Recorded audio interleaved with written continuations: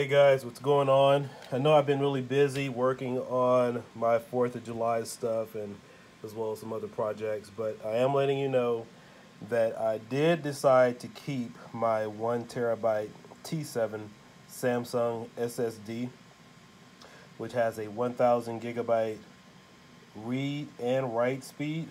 I'm doing a follow-up video on that. Procrastination is my middle name. And then of course we have the Supreme build on the 8 gigabyte EEprom Retropie. So that is the 4 gigabyte. This is the 8 gigabyte. A lot of stuff that I've tested as far as Daphne and everything is working really okay.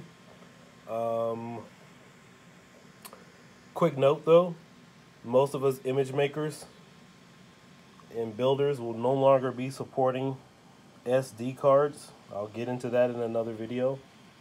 So I did decide to keep the 1TB. I was going to return it, but I was like, well, you know, because honestly it was $200, but it was another 20 bucks off, so I got it for $179. I mean, for what I use it for, and I have a 250 and 500 right over there. I really don't use it that much, but it makes compiling images really simple and really fast, because I could just dump as much stuff on there as possible and get it done. So just wanted to give you guys this quick update about what's going on with Retropie. Some of the images, Pi 8, a lot of the stuff is still being tested.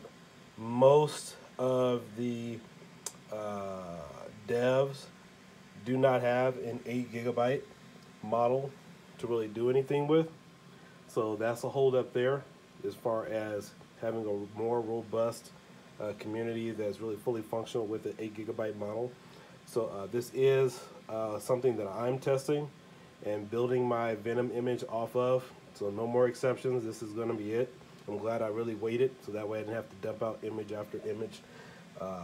With that being said, but a lot of great things to look forward to. I have a ton of updates, but I can promise you, originally I was against the whole SSD thing and external drive thing. I was like, what's the point? I mean, just go get a nice SD card. It really wouldn't matter, you know. But I can tell you, you will see a performance difference using the SSD with gaming emulation and also transferring games and just productivity over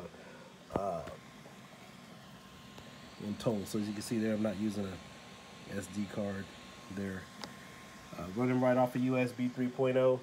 The only downfall is, of course, it does use a USB 3.0 slot, but if you do have a hub, that should easily fix that. So just wanted to let you guys know what's going on with me in the Retropie community. I haven't fallen off or anything, but I have done a lot of testing, a lot of updates, talking to some of the other guys. And then, of course, too, I have my Chronos Zen. Obviously, that works. I got some more tutorials coming up on that. So stay tuned, be patient. 4th of July is Saturday. After that, I will be hitting it hard once again, because as you guys know, Boom Daiken is scheduled to make his appearance come this Saturday. So catch you guys later. Subscribe to the channel. Thank you guys for being patient. Got a lot of good stuff from you for you. So yes, there is still an arcade only build and a light gun image still coming your way. There may be some games I may be able to add for light gun games. There were a couple that I know that's never been included in the library because it doesn't run really well. So I want to see if this makes a big difference. But there's a lot of things I can't tell you guys right now that you guys will be excited to hear about coming pretty soon. So stay tuned.